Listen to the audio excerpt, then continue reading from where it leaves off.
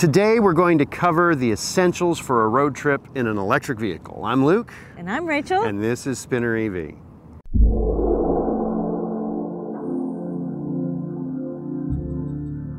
If you're new to electric vehicles or you're thinking about getting an electric vehicle, one of the main concerns that people have is how well can it road trip, and an electric vehicle will road trip just fine, but there are some essential things that you need. The number one essential is going to be planning.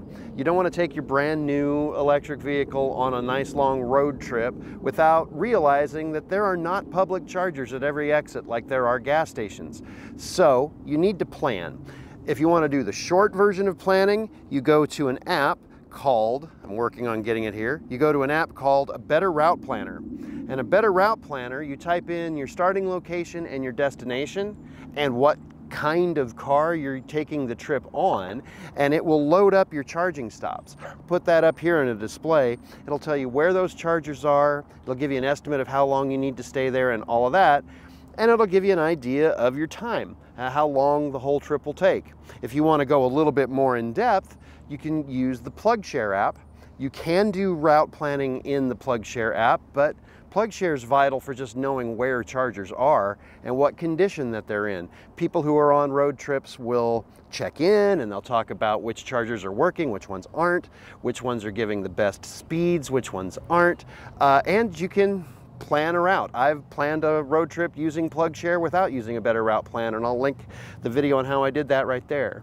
Once you've planned your route and you know what chargers you're going to be using, it will save you time on your road trip if you go ahead and download the apps you need for those public charging networks.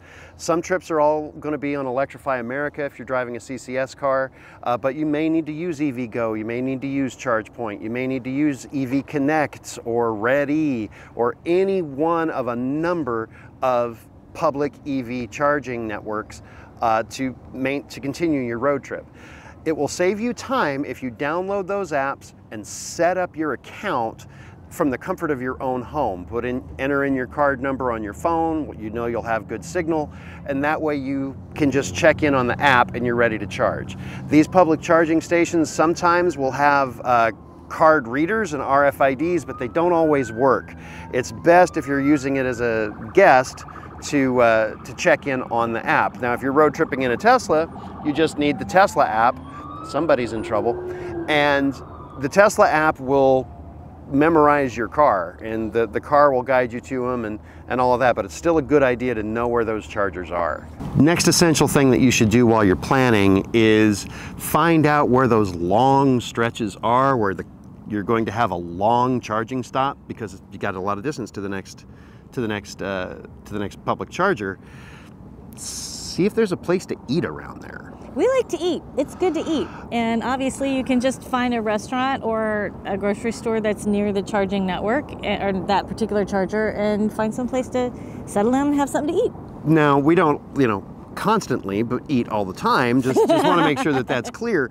But only at lunchtime or dinner time. So if you know that you're going to be there long enough to have a lunch stop or a dinner stop, maybe you base your departure time from your home so that you can get to that long charging stop at lunchtime, or you can get to that long charging stop at dinner time.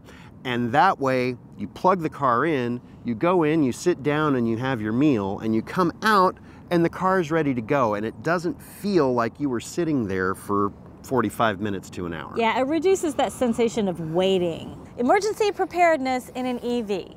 The first thing you're going to definitely make sure you have is your emergency charger. This will actually charge into a level 1, which is any regular plug. So if you have an emergency and you need to plug in somewhere, just find any external plug. You cannot use an extension cord with this though, but keep this in your car. We have our Tesla to J1772 adapter from EV Base. I've got a review to this product up here. We used this on our last road trip to Tennessee because sometimes hotels that have destination chargers don't have J1772 plugs, and you need the adapter to plug in to get that charge overnight. This will not work at a fast charger. Those are coming either from Tesla or GM for us to be able to use Tesla superchargers in the future. Another thing that you need to have with you on a road trip, this is some kind of spare tire kit like this. It's got an air compressor that'll plug into your 12-volt outlet. It's got tire sealant in it as well. Most EVs, and especially this Chevy EV Bolt EV, did not come with a spare tire. They do that to reduce weight in the car. There is a little bit of room down here in the back of the car as part of a trunk, and there are other YouTubers out there that have made videos of how you can use the donut spare out of a Chevy Cruze. And if you can get one of those at a junkyard with a jack and a lug wrench and all the stuff that you need, you can have a spare tire in here. We don't do that. We just operate off of this and keep an eye on the tire pressure monitoring system. The other thing is we have this first aid kit, which we never use, but you keep it anyway. I guess most of you probably keep this in your gas-powered car as well. And then we also have an extra blanket. This one says Nissan on it because we got it at an auto show. You never know when you need an extra blanket. Depending on what type of EV you own or that you're road tripping on, check the forums for that car online, Reddit, Facebook, just do a Google search, and you'll find out what tools are best to keep with you in that car. For a Chevy Bolt, I highly recommend a 10mm wrench. If the car's computer ever gives you an issue, you can take that 10mm wrench and disconnect the negative terminal of your 12-volt battery, and that can help the car reset. Also, while you're under the hood, be sure you touch nothing orange.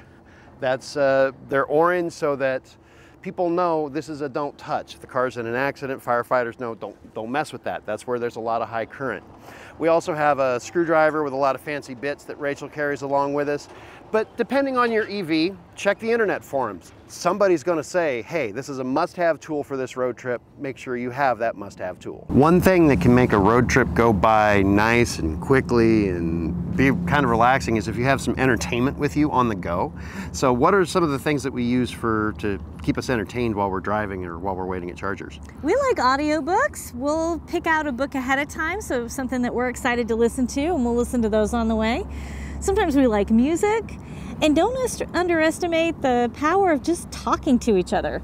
Conversations, we can have some nice long conversations. I think our 3/4 of our trip back from Tennessee, we just spent talking with each other. And with our work schedules, you know, when else can we really spend that much time just having a conversation? Road trips are the only time we talk to each other. No, we talk anyway. You get the idea. But having a car that's got Apple CarPlay is a benefit because we're able to listen to Audible and your library app. We've got a Sirius XM subscription. You don't want to rely on terrestrial radio because, you know, the stations are going to fade out after you get a few hundred miles down the road, and you got to spend some time finding the next one and all of that. Or you can just listen to some podcasts. Podcasts are great. When we're charging, usually we catch up on a lot of our business at charging stops, checking emails and things like that, responding to comments on YouTube videos. We'll do that while we're out at a charging station. Mm-hmm. But there's plenty of things here in 2023, almost 2024, that can keep you entertained over a long distance. Staying eco-conscious. One of the things that I do when Luke is fiddling with the apps and trying to get the charger going is I'll just check around the area near the charger and just clean up any trash that's nearby. I'll clean out our car, and also if there just happens to be any random trash in the facility, I don't want to leave that there. I want to try to make a place better than it was when I got there. Essentials as far as charging just kind of goes into your behavior. So first, we'll talk about some charging etiquette. It's best for you to choose the charging station that is best suited to your car.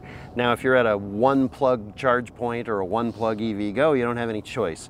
But if you pull into an Electrify America and your car can't take more than 150 kilowatts of power, try not to park at a 350 charger and leave those 350 chargers for the cars that can. Try not to park at the Chatamo charger unless you have a Nissan Leaf, because that's literally the only charger that they can use. Don't charge beyond 80% unless you absolutely have to. Pretty much every EV is going to slow down its charging speed above 80%. You've got to change your mindset when you're road tripping an EV. You don't want to fill your tank up at every stop. You want to get enough power to get to the next charger. That will save you time, and that will save the charger for someone else to use it later. And also, before you leave the charge station, if you had a successful charge or not, either way, leave a check-in on PlugShare to let other people know what's going on with that charging station.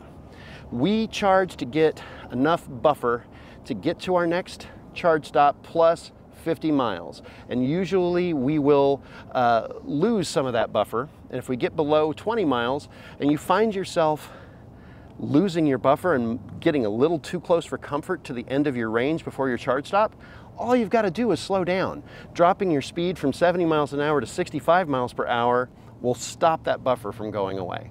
And of course, our road trips take a little bit longer than yours will because we take too much time filming. And re-filming and redoing takes when we screw things up. Because, yeah, we mess up and we don't want you guys, we don't share. So those are the road trip essentials that we use on our road trip. If you found this video informative, please give it a like. If you have questions, ask it in the comments and I'll get back to you. And if you're not a subscriber, please subscribe for more of our content. You'll find links to all of our social media pages down in the description. Thanks for watching Spinner EV. We'll see you on the next video.